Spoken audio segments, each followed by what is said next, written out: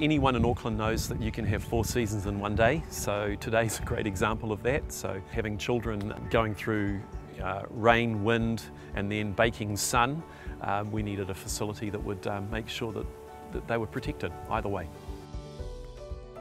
My name is Stephen Lethbridge and I'm the principal of Point Chevalier School. Point Chevalier School is a large primary school of over 700 children in the central Auckland area. So before the court was in place, we had a regular asphalt court.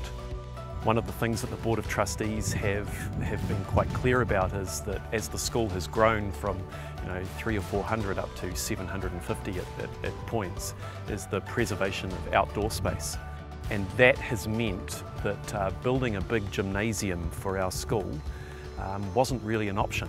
We definitely didn't want to put the court anywhere else apart from on a hard surface because we wanted to preserve our green area.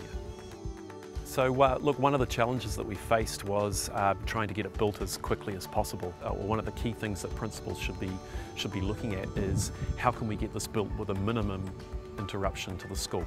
Right from the start of the project, Shade Systems made everything really easy for us. They liaised with our project manager. So our project manager, Liz, really looked after the interests of the school but also managed the expectations of the school with Shade Systems. The team from Shade Systems came out and they were professional, they were onto it, they had all of the right health and safety procedures in place and they worked to our timeframes.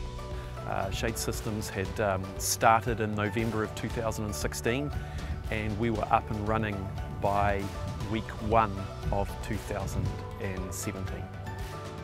As with any building project, we have to be quite careful about not necessarily taking the cheapest or the easiest option. We took our time to select the right company and we're really happy with who we chose.